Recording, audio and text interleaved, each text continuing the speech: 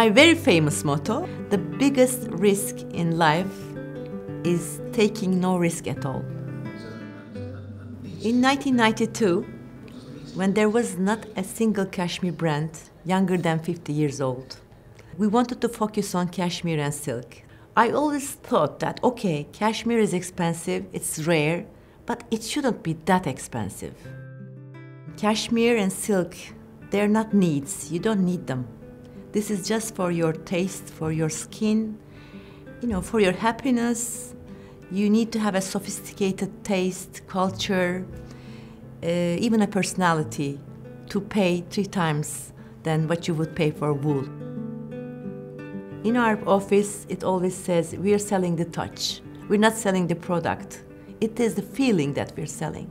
When they come to the shop, when you want to show something, they just can't say, oh, it's here. Did you see this? Did we have red color here? No, you can't do it in a cashmere shop.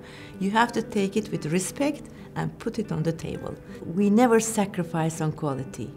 We never competed on prices. We always wanted to improve our quality because we always knew that quality is the reason of our being.